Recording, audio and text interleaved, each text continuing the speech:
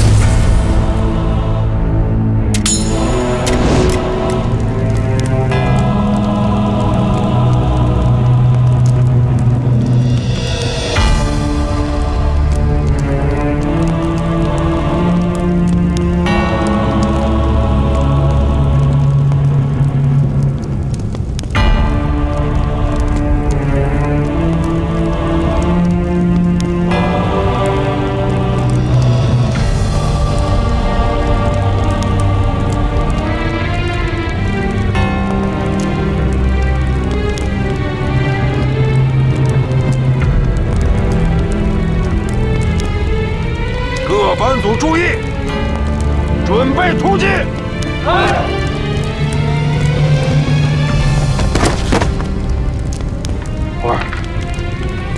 二没事，他没知觉了，没知觉了。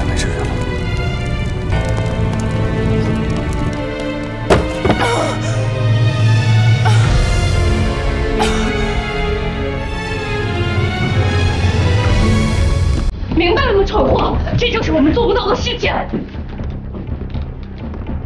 想让各自的国家力量介入干涉，那就只有把这里变成所有人的战场。对，我们现在必须证明石原的死和我们在场的每一位都没有关系，没有关系。日本人不会给我们时间的，他们之后必定要强攻。妈的，我们怎么抵抗？ 我之前说过，选择3楼是因为这里有枪，有枪就有话语权。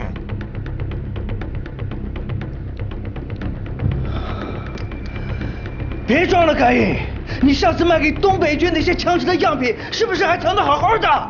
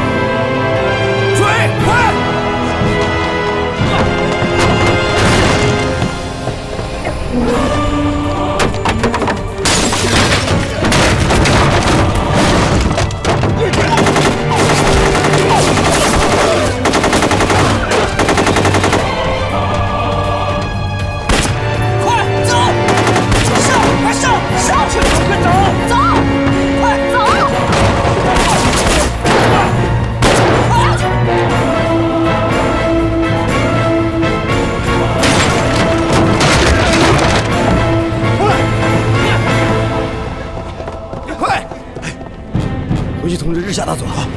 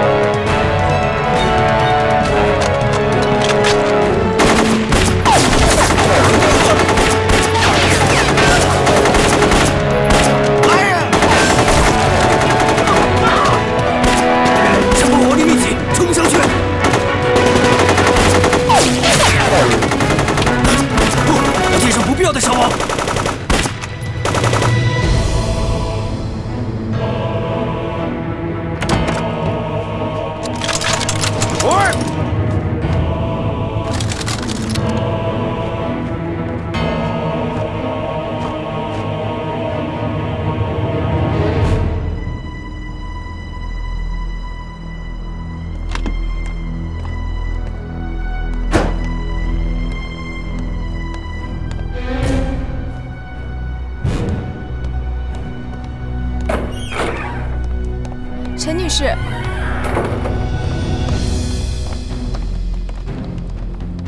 怎么样了？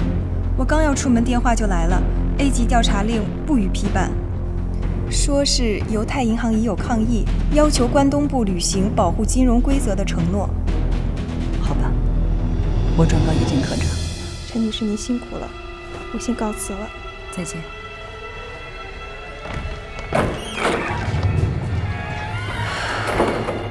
王大鼎，我哥，他就是一个梦想家。身为绿林中人，这种性格会困扰他的一生。早年，我妈为了队伍有更先进的管理水平，送他去读军校，混了半年他就跑了，非要去学啥玩意儿来着？戏剧。戏剧。 后来，我妈跟人私奔，我接管黑匣子里，我哥又回来了。他梦想光荣，说要制定一套劫富济贫的方案，幸亏被我及时废了，才让队伍摆脱了捉襟见肘的困境。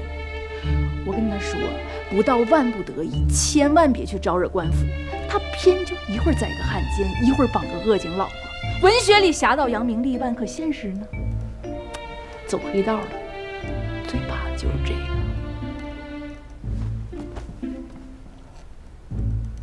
我很清楚，他们为什么会对你言听计从，就连我都差点儿。但事实证明呢，听你的之后，我们除了傻卖力气，一点好处都没有。我哥依旧被拎回去了，所以。 别再对我指手画脚，从现在开始，按我的方法来。大当家的来了。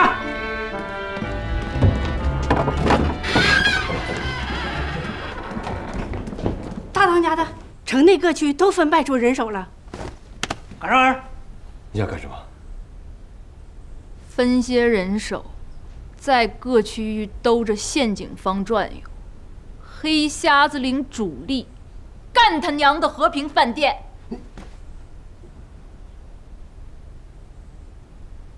北楼的顶层是赌场，下面是四国商场。我刚得知消息，这两个区域都备有小型柴油发电机作为应急之需。赌场的柴油储存量可供发电100小时。赌场内还有调兑饮料用的蒸馏水和多种零食，够用1个星期。所以掐断水电供应，在短时间内是无法困住那些家伙的。 你没有采取杀伤性的强攻方式，说明谈判还是第一选择。不，你错了，我是要亲眼看见那些家伙站立地跪在我的面前。我想我们是不是应该分工？因为我跟陈佳颖的外线调查就差临门一脚了。不，现在所有事务由我来主控。如果不能锁定钱款逃离银行的出口，那我们只有把宝压在那个嫌疑的运送人李佐身上，而这名毒贩的影儿我们到现在都没摸到。不见得吧，叶剑科长。我们对那么多有着外交身份的人动用了武力，情势终归是微妙的。如果你们在外头，那我们这边的情势不就都随你们渲染了吗？日下部，我很不理解你这种合作的态度。如果军方不能完全掌握情报体系，就会出现这样的结果。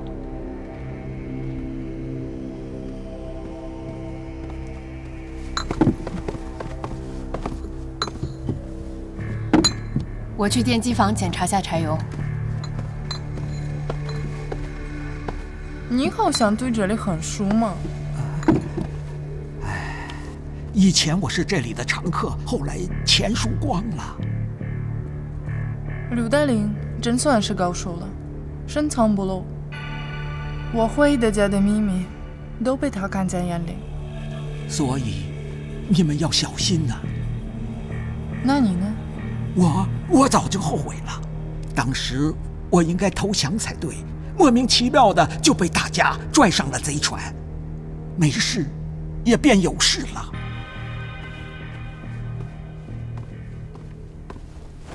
A 级调查令的申请没有获得批准，我们卡在这儿了。恭喜你啊，成功进入核心团队了。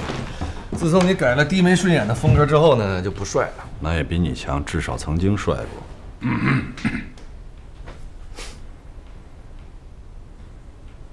饭店里的住客藏过发报机，撕拉过外线，甚至还有枪支。窦军长，你曾汇报说你亲自搜查过每一个房间，能给我解释吗？实在是抱歉，我所见过这种高档场所非常有限，并不知道从吊顶到房顶之间会有这么大的空间，竟然还可以藏东西。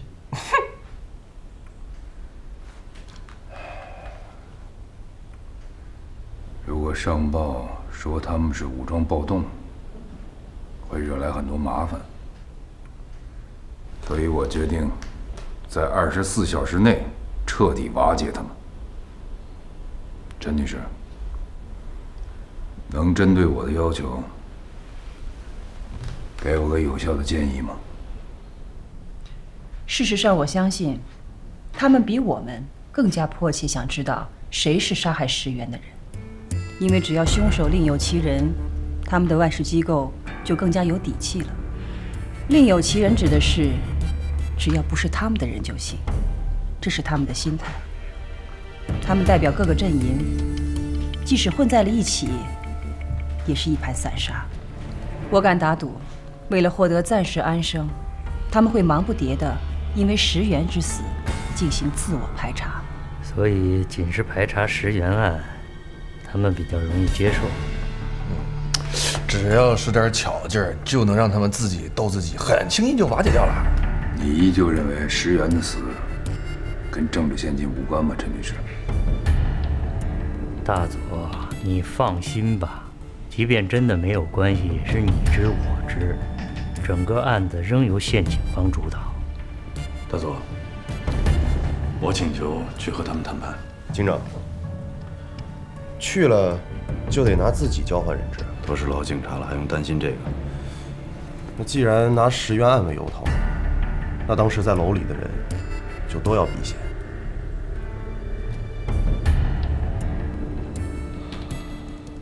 好吧，我去吧。我一起，以便保护。这个刘金花，把她打发走吧。一个局外人待在这儿不尴不尬的。饭店里所有的职员都要进行排查，就算是没有嫌疑，也不能放走一个人。知道为什么吗，叶剑科长？因为你知我知，在事态还没有明了之前，我担心放走的人会乱说话。你不会怀疑我授意他什么吧？诚心而言，我确实有这个担心。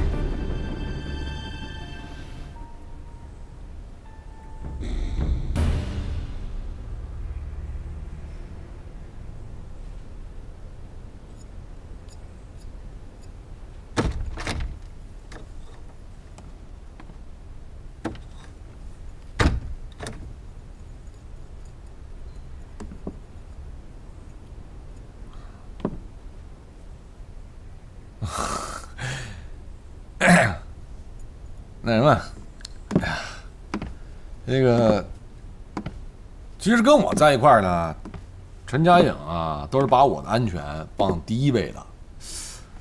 他对你也一样，真的。他呀，就是一个挺会替别人考虑问题的人。他们这种人都这样，所以呢，这也是我欣赏他门的原因。是出啥事儿了吧？情况是这样的啊，在我的建议下啊，陈嘉颖呢要跟那些烂货谈判，你也知道是吧？要想留活路呢，就得把这帮人整听话了，你懂的呀，是吧？所以这个谈判呢，就有小许成为人质的可能，啊，然后就有些人就说了，说可能你啊，你会出来搅和阻止，然后阻止不成就插一杠子，就会就想打发你走，是吧？其实陈嘉颖都快成功了都，结果没把我弄走，反倒你要跟他陪绑，对吧？不是那个我自愿的，他没有。你让陈嘉颖过来，我保证不打死他。看你不，你是主角吗？我走不走你还没吱声呢，他瞎安排啥呀？花花咋的？我知道啊，咱俩是一伙的，是吧？你替我担心，你说你也就是冒过凶险，出过力，在关键时刻起到过作用，是吧？我挺感激你的，但你不能因为这样，你就一说话就凌驾我的态度，就跟我说话，是不是？王大鼎，你就是个人渣，你知道不？你到底懂不懂啊？就算他们能放我走，你还搁这儿呢，我能走吗？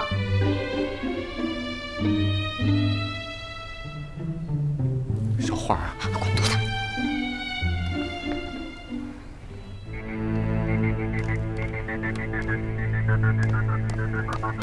我们喝一下。好。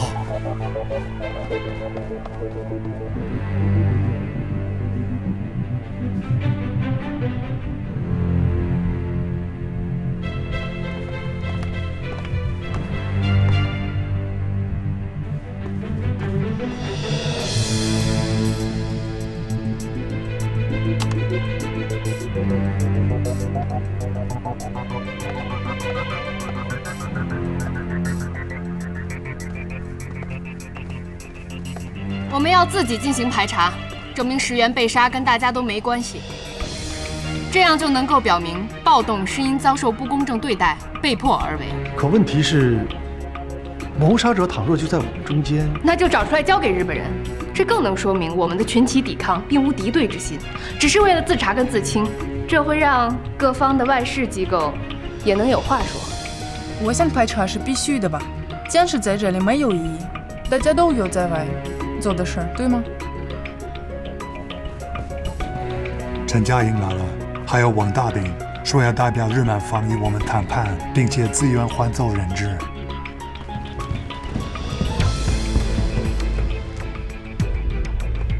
我们上来了。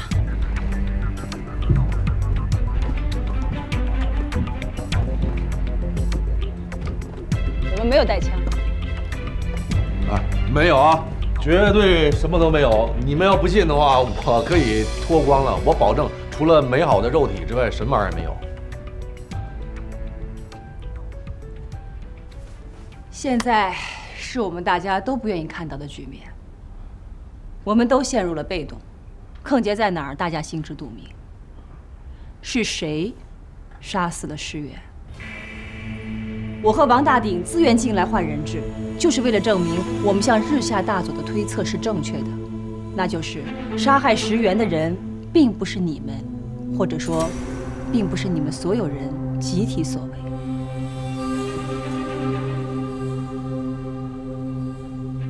找出凶手，或者证明凶手不在你们当中，剩下的问题就好办了。即使找出凶手，女方也不会解除封锁吧？现在闹了这么大的事情，已经掩盖不住了。你们各自的外事机构估计已经都快发疯了吧？如果日下大佐的判断是错误的，你们认为他能顶多大的压力呢？可不嘛，这外头都干起来了，这是国际争端呢。那我知道你想说什么。没错，南铁还还有县警方，对大家都有其他事件的猜测。但事件归事件，杀人归杀人。如果大家不能恢复常态，还怎么克制的交流？说实在的，我最担心的是我的判断是错的。如果杀石原真的是你们所有人由于某种未知的阴谋而共同为之，那我和王大鼎就只能认栽了。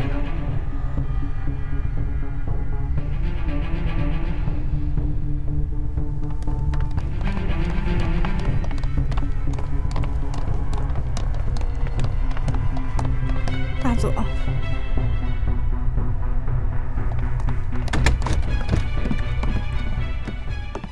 他们要自查谋杀石原的凶手。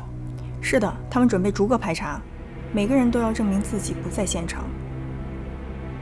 这倒跟陈家颖分析的一致。若排查证明凶手不在他们中间，那就是另有其人。饭店的工作人员也已排查过半，范围越来越小，找出结果不会太久。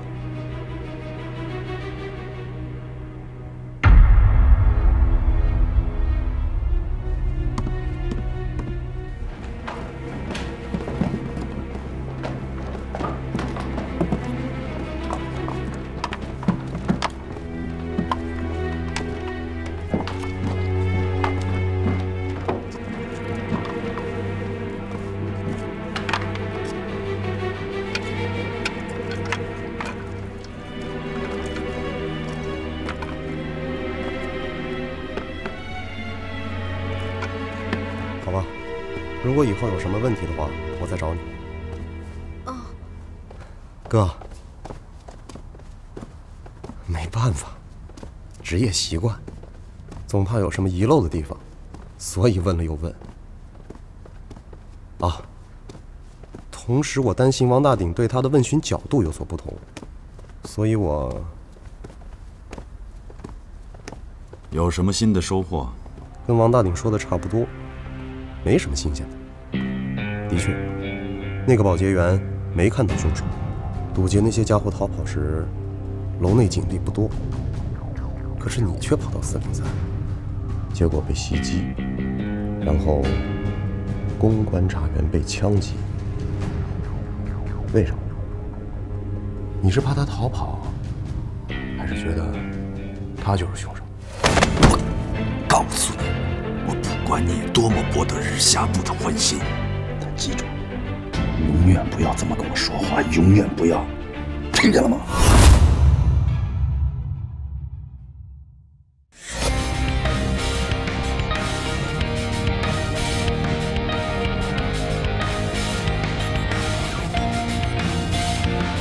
你们是否被激怒？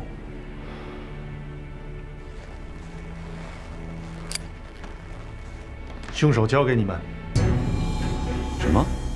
我们把谋杀石原的凶手交给你们，以此表示我们请求有条件的投降。凶手，你们抓住了？我们武装战术决里都是无奈之举，我们需要时间和空间来拍摄真凶，以免无辜的人背锅血。所以，县警方应对我们给予谅解，不要再抱以敌对的态度，认真考虑我们的诉求。他在磨蹭什么？按预定时间，他应该鸣枪了。别太过分了，大佐，给他一个寻找安全位置的时间，这不算过分。那就再给他5分钟。5分钟之后发起攻击。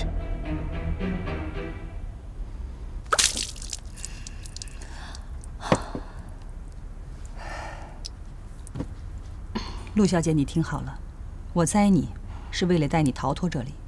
我知道你代表南京方，而南铁是你最好的引荐方，所以告诉我李佐在哪儿，这样当你和南铁接触之后，就省去了不必要的过程，会迅速建立信任的。你给我上了不错的一课呀。恐惧是会让人暴露出最内心的东西。是你想控制我，是那南天说事儿，就越觉得你有不可告人之心。你在恐惧什么？或许是你想控制我，结果你发现突然做不到了，于是你忙不迭的想套出李佐现在的下落。你信息库里现在就缺这个了吧？我弄醒他了。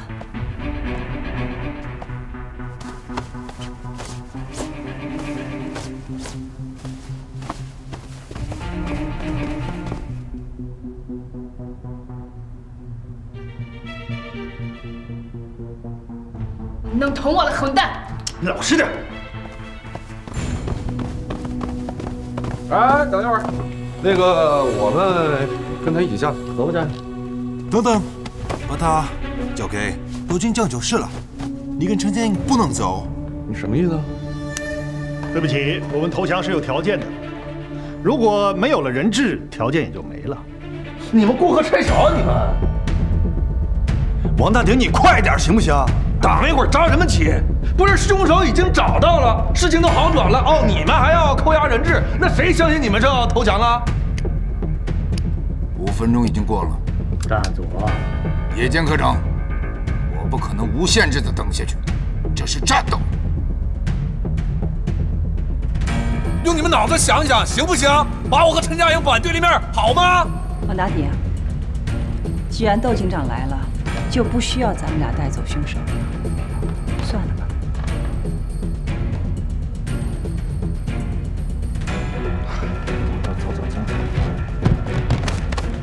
等一下，你带着枪你！窦警长，你不是来讲和的。突击进行，战斗！准备！看！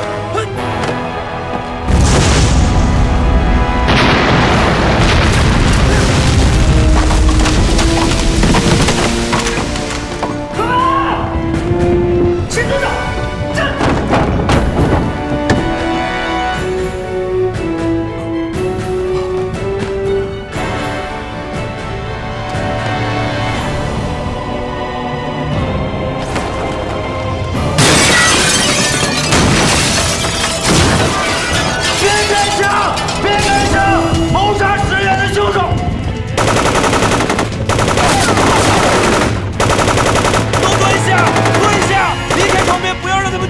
还击！快进去！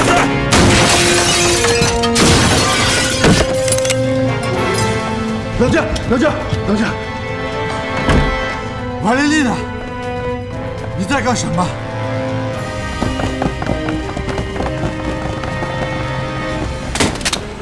停止攻击！停止攻击！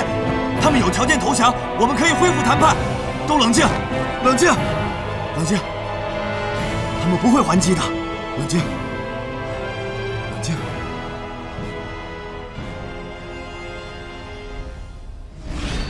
他是年初从国内劫逃的一名核物理学专家，美国佬的财富任务不是真实现金，是他。所以遇到麻烦之后，就随机报税。所以反间接触不了反锁，他们比你我还要焦虑，懂吗？你竟还有我不知道的特殊任务？简先生，他是苏方委员会的人，他派给我的活，我不敢不接的。组织的问候我已带到，二位，告辞。好。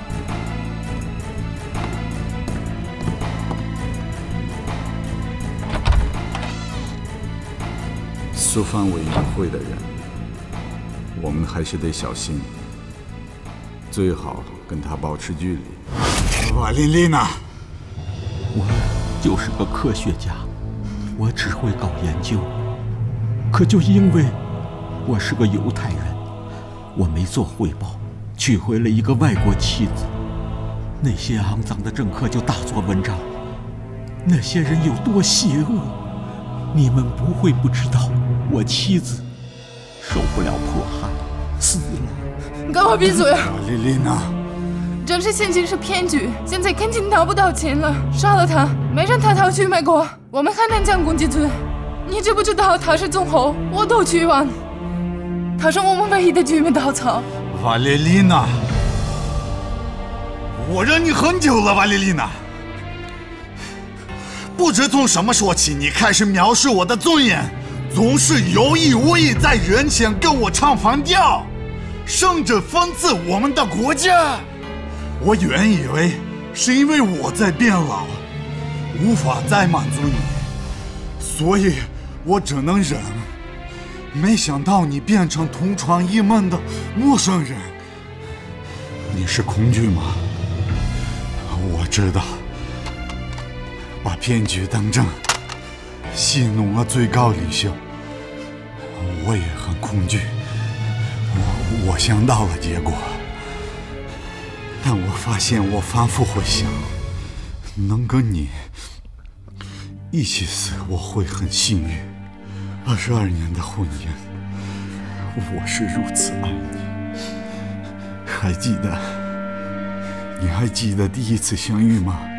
一个年轻姑娘扭伤了脚，当时我把你抱在怀里，满山坡的野花让我沉醉。我想我深爱她。我们的国家，因为有你，瓦列丽娜。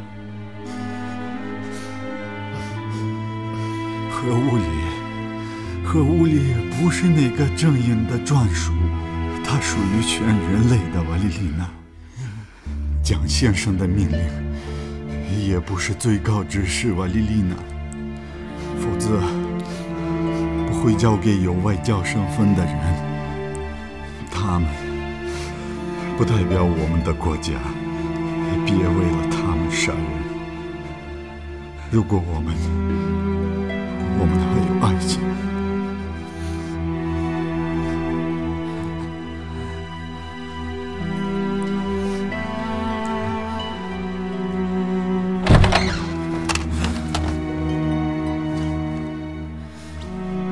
外面什么情况？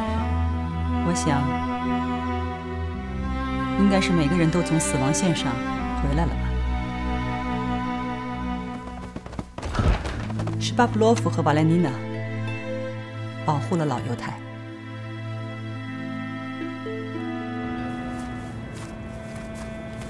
大当家的，咋样？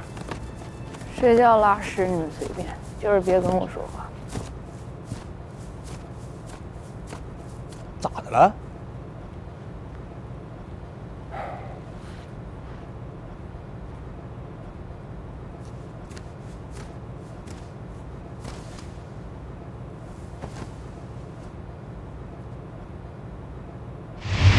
啥大事儿啊！把我叫回来，妈火急火燎的发3封电报，真会挑时候。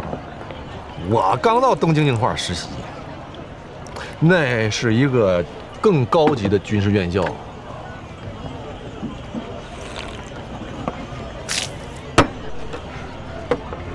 咱妈跟人私奔了，去的苏联。哎呦，这好事啊，都是罗曼蒂克。啥玩意儿？啥叫罗曼蒂克？就是呢，吴刚跟嫦娥那种非常美好的男女关系。我告诉你，别裹乱啊！咱爹是去世的早，这妈能再找着幸福，咱当儿女的应该支持，知道吧？啊？跟谁呀？这你就别问我，我哪知道啊？不是哥，你管管我行吗？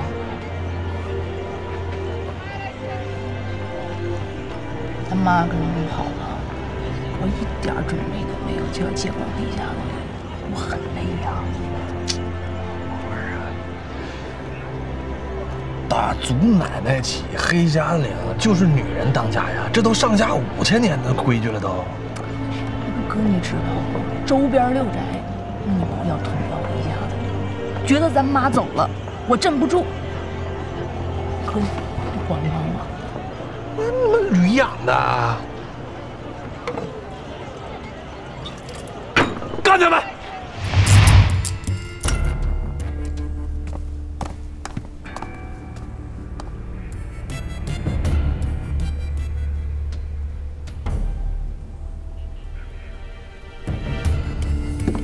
你有什么权利擅自逼听突袭？哎呀，瞧瞧我这人缘混的，这事要是放了别人，是不是就得立功了？就因为你带出了谋杀石原的凶手吗？如果不是石原为我求情，我早就没有资格继续待在这儿了。我很感激的。我和石原，我们之间有着深厚的友谊，所以对于我来说，抓住谋杀石原的凶手比什么都重要。但是对不起，我不能因为这个就变成一个屁事儿不懂的人。大佐，不计任何伤亡的抢攻本身就是存在政治风险的。而且他们已经答应有条件投降，我们唯一的借口没有了。我们要的是钱，不是他们的命，对吗？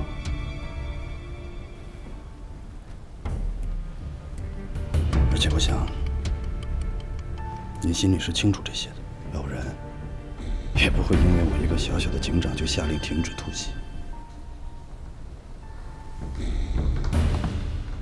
陈家营情况怎么样？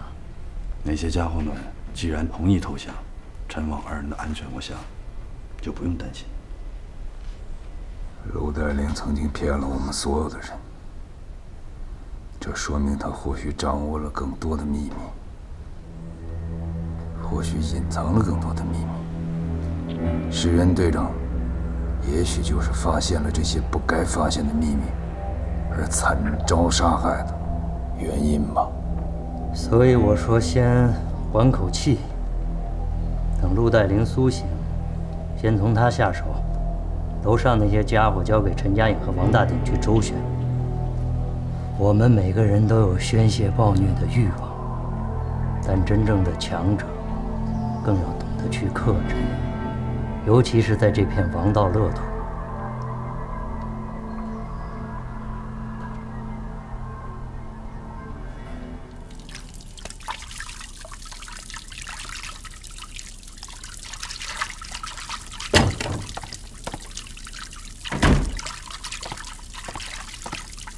哥，那陈家颖他们，我没杀掉他们，让你很失望，对吗？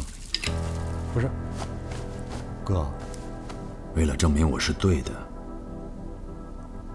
这话说的我自己都差点感动了。而人呐，是个讲逻辑的活儿，你要是没这个心思，就不会撺掇我要杀掉正在调查石原死因的陈家颖和王大鼎。你觉得我才是凶手呢，对吧？想让我此地无银300两，我完蛋了，然后你趁机上位，你怎么那么迫不及待呢？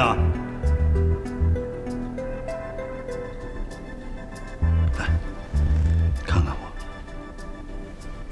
浑身上下哪点像杀掉石原的凶手？啊？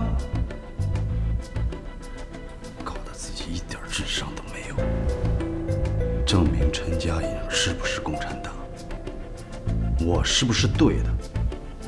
首先，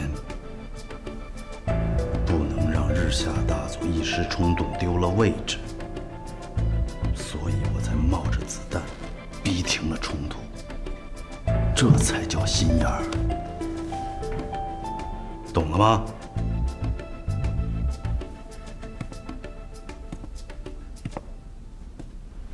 窦警长，我做过细致的调查和测算，石原被杀当时，隐藏于饭店的所有人当中，只有你的行踪无法确定。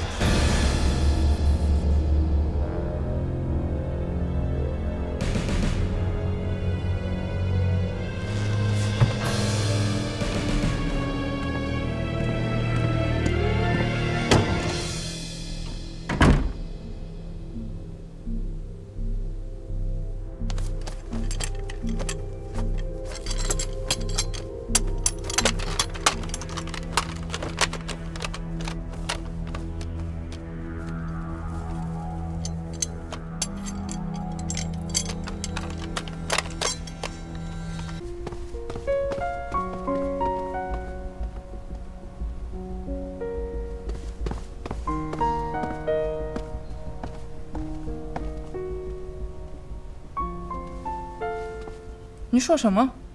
你差一点出去，结果撞上旅行社的人，要你把他俩带出去。地下排污通道被铁栅栏封着，他们进不来。但这个密道出口正好在铁栅栏外边。我的意思是，南京证券的秘密组织旅行社为什么要你把他俩带出去？这我就不知道了。如果我要不干，就会被他们干掉，所以我只能回来。瓦列丽娜，旅行社是江西的人，跟陆代林所说的往昔一直矛盾很深。这跟陆代林有什么关系啊？啊？难道是旅行社得到了风声，想抓我过去了解情况？不是没有这个可能。老犹太，你别炸我们！我怎么会炸你呢？能走我不走，我不是疯了吗？老犹太应该已经告诉了你们关于密道的事情了吧？你们对我到底是有多大的兴趣？都已经知道有密道了，还支开苏联人来探我们。你告诉我，为什么要栽赃陆代林？陆代林知道李佐在哪儿，只有通过他才能抢到那笔财款。或者你们也可以去逼问该隐，问苏联人也可以。其实你们美苏双方阵营应该多一些相同话题的沟通，例如你们都敌视纳粹。那你们又是什么角色？我们，我还有他，我们的目的就是想抢钱而已。做个交易吧，财富任务我会一直保密的，以前是，将来也是，包括老犹太是全球顶尖的核专家。前提是你们必须放我们俩下去。之前他跟你们说什么来着？顺着我们。我的目的是抢钱，可是现在被阻断了，我得找到希望，这也是你们的希望。都他妈别骗我！别骗我们！旅行社的人不是来调查情况，是要杀我们，是要杀我们！你们冷静，相信我，任何事情都不是想象的那么好，也不会想象的那么坏。那是个铁血组织，我们比你熟。他们残酷无情，陆代林就是想劫了钱投靠日本人。我们俩成了始作俑者，被杀100回都不够。加油！干什么呀？干什么呀？这是？哎呀，咱们撤吧，让他们自相残杀去，全部死完了，咱们出去。我说你们能不能给我俩一些正面的建议呀？啊！那就听我一句话，你们两个在谁那里都过死了，赌赌运气又何妨呢？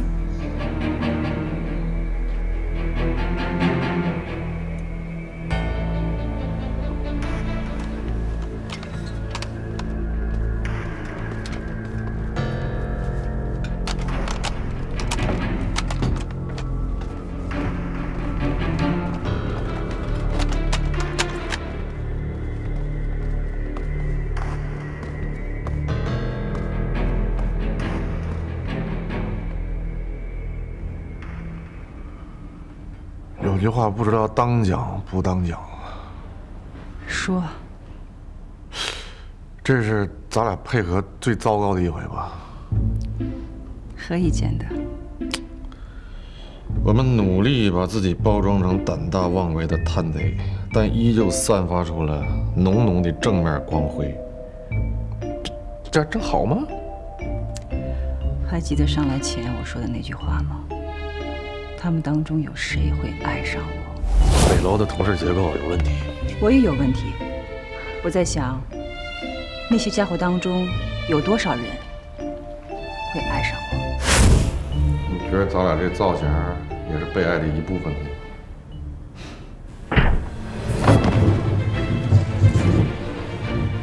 电梯有点小，人贴人一次也只能下2个。哎，你是怎么知道这里的？饭店老板是我朋友，否则我输光了钱，哪还有可能住在这里？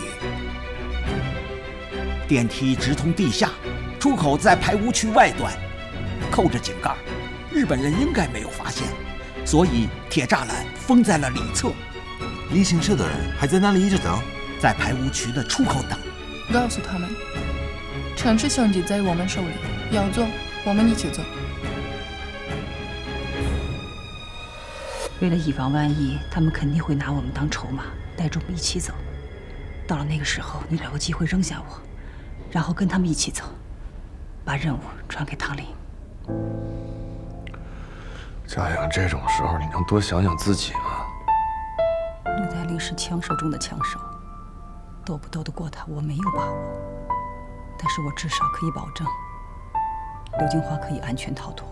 但是我不想这样跟你分别。谢谢，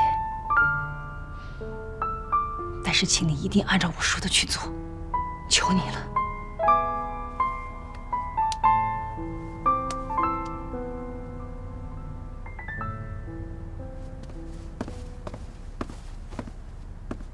的确有条通外的味道。你俩不是要抢钱吗？哼，那好，我们一起出去，从一个起跑线上出发，看看谁比谁乖。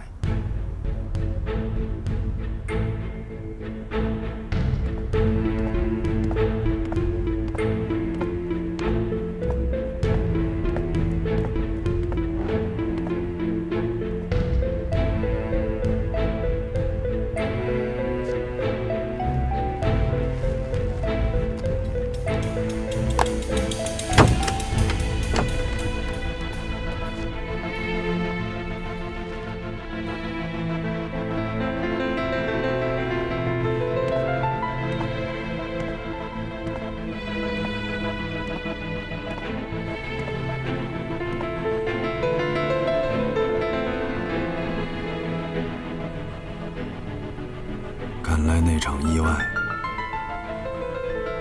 没把你伤得太重。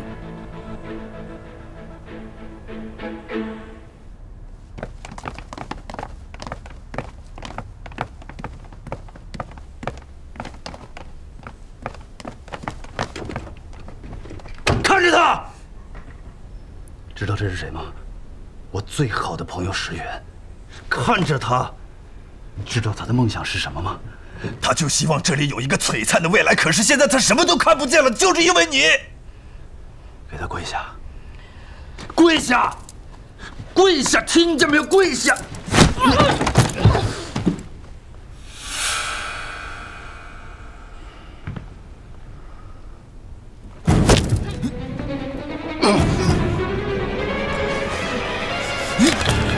住手！枪头是故意打开的吧？好让我不堪凌辱，一时冲动拔了你的枪，然后我就因为持枪袭警被击毙。谋杀石原的凶手，是吗？这个罪名我背定了。喂，陆代玲，你。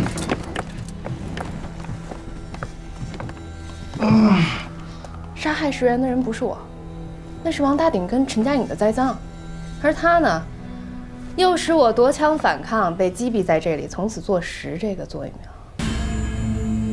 他拽我来这儿，不是您授意的吧？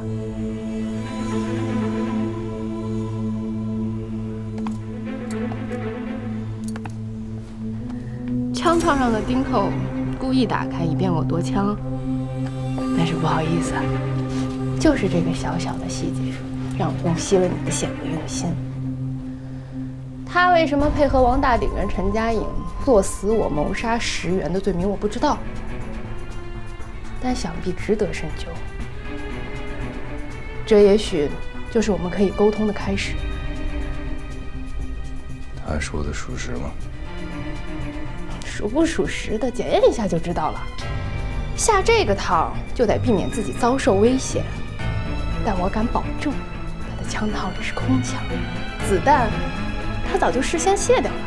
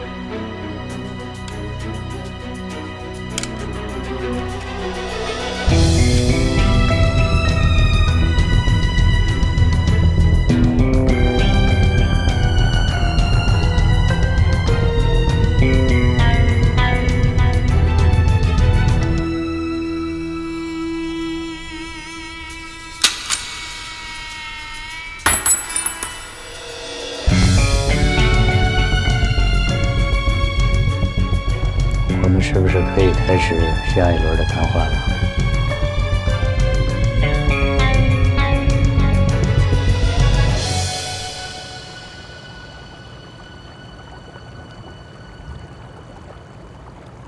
想什么呢？一直不说话。我在想我做的对不对？我也太靠不靠得住。既然托付人家了。就少一点参与。你女人的命，跟我哥一样，就赌在他手里。你要真没有一点点担心，我会怀疑你们之间出了问题。因为我哥。担心有什么用啊？少来这套啊！我哥是个不为女色所动的人，足可以托妻继子。所以我警告你，是朋友就别参与，这是江湖人的情操。你看，你这不是挺明白的吗？怎么地呢？大当家的，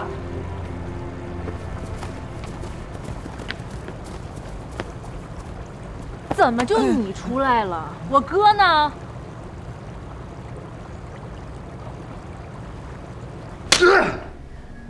你还敢诬陷？干嘛呀？用得着这么急于表现吗？慢慢审，总会问出来的。你下套成功了，我已经没办法为自己辩解了。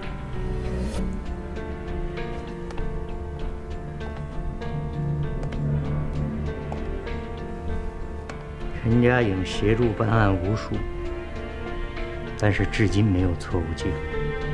虽然我还不太清楚他的整个断案过程，但是你很难让我对他出击的结果产生质疑。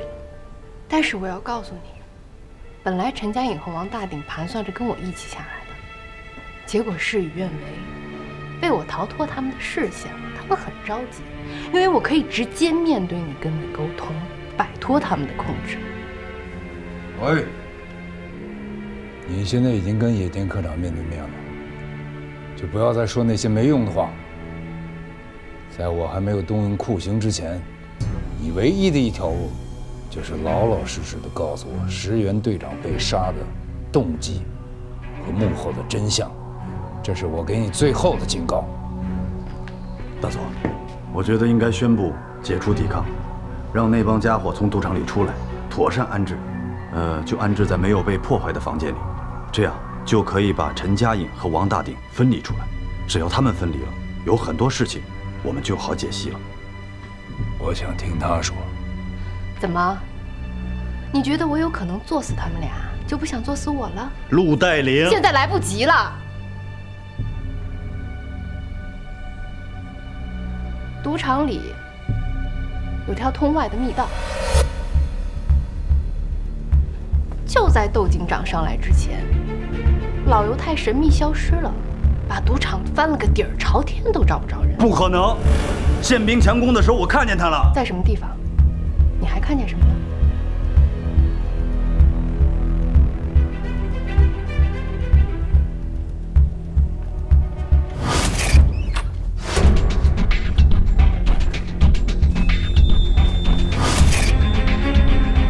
有密室，就会有逃生的通道，否则就是多此一举。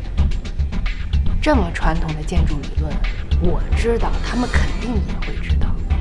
既然老犹太又现身了，那他们一定刨根问底啊！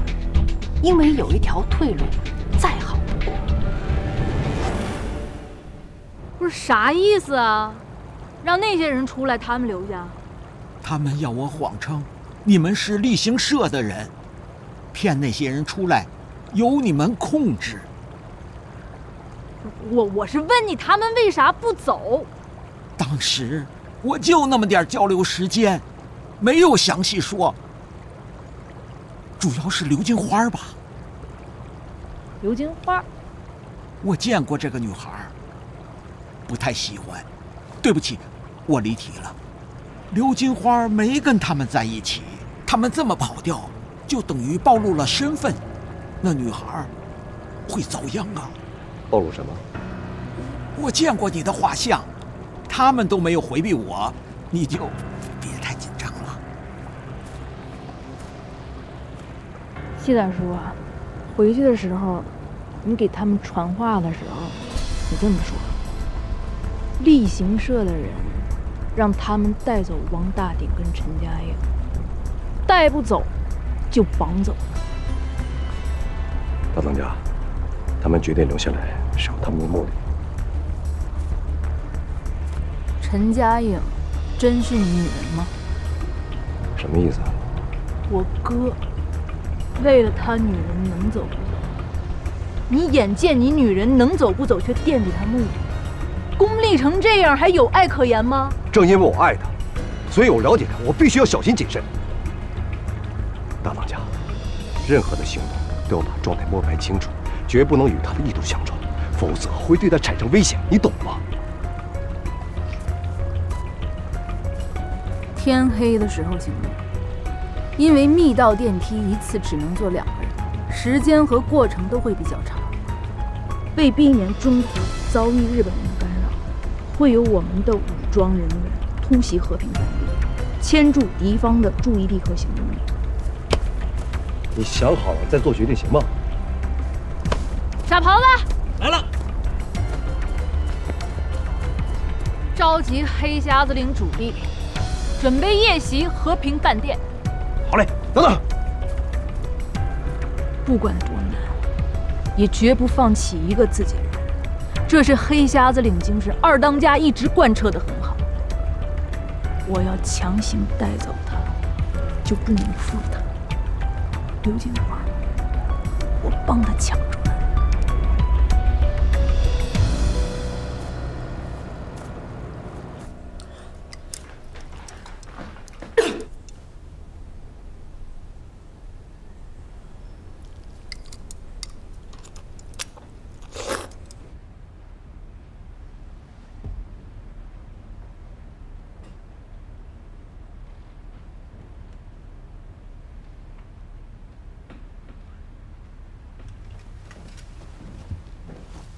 下面的宪兵只留了2个，已经不再是备战模式了。我们2个是最后一波才离开，祈祷上帝让这种平静更长一些。对不起，我不相信上帝。我们离开之后就分道扬镳吧。我靠我的上帝，你靠你的工厂主义。如果有那么一天我们狭路相逢，就彼此之间留下余地，因为我们有共同的敌人。那就彼此为对方保密吧。什么意思？对谁也别说政治现今是个骗局。如果结局注定是我败，至少还能给我留点面子。怎样？张扬，没事儿。看来我真的是用脑过度了。来人呐！来人！来人！听见没？来人呐！你告诉我们这个消息，就是想说明你跟这些家伙没有任何关系，对吗？那我还要告诉你一件事情了，和平饭店的所有住客我都调查过了。老犹太年初从苏联过来，可惜在楼上的赌场输成了穷光蛋，就再也回不去了。为什么一个穷光蛋能在和平饭店这种地方住到现在呢？因为他跟饭店的老板是好朋友啊，所以他知道有密道，这很正常啊。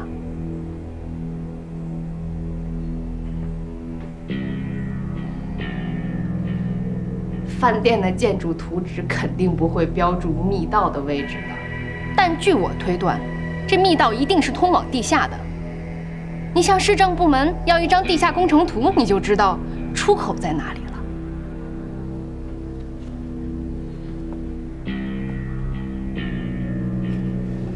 你们不赶紧验证一下吗？总比在这儿听我口干舌燥为自己辩解有效率多了吧？野间科长，如果验证结果我是对的，那就请你放下所有的疑虑，跟我进行下一步的沟通吧。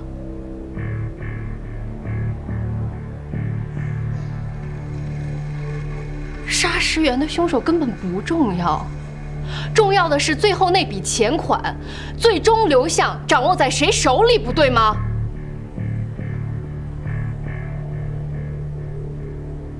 给市政部门打电话。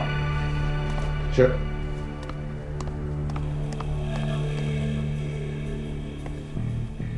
不是你们真行哎，人都这样了还捆着我们，能跑了吗？老实点啊！有没有人性你们？别叨叨了，老犹太回来了。我现在向大家宣布一件事情。当他们的面说，你觉得合适吗？乔治，其实我们没那么冷血。大家都一起走，无所谓。这么难看的样子还被大家围观，真是好尴尬呀！例行社的人说，我们当中有南铁的机要人员，所以答应让大家一起走。但陈嘉颖和王大鼎必须在一起。这不是废话吗？反正我就是传话，他们怎么说，我就怎么传。在我告知电梯一次只能载乘2人之后，他们分析大家逃离的过程会比较长，所以为了避免中途遭遇陷阱方干扰的可能性，他们会调配一些武装人员袭扰和平饭店，说是以此帮大家牵制住陷阱方的注意力。天黑时，双方一起同步行动。例行社用得着这样卖力吗？哼，都只有满铁机要人员了吗？他比我们贵重。人就是这样，往往越想越迷。想生妄念，还不如好好倾听一下内心被忽略的感觉。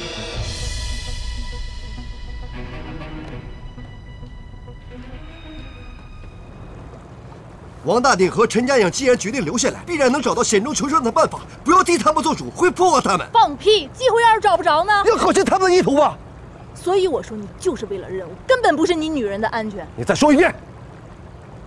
讲主意的人，舍得掉女人，丢得了娃，这种传言我听得太多了。说实在的，我一点都不佩服这个舍孩子套狼的活，我们绿林界干不出来。我希望你会明白。这些传言不是别有用心，就是误解了我们的情怀。行了，没时间跟你废话。你有什么把握让突袭成功，而不是在送死？送死？太小看我了，也太小看我们黑瞎子岭了。我告诉你，苦巴脸，突袭方案我早就成熟了。和平饭店南西北3面都是街区，便于分散。集结东面隔街一排商铺之后，就是延绵江边的红松里。方圆27里中间河道，纵横20-30人扎进去，化整为零，并非难事。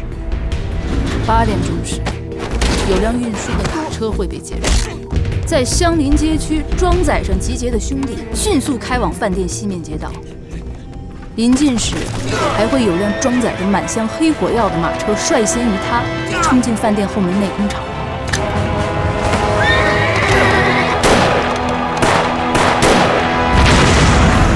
火药引爆后，场内宪兵必将大乱。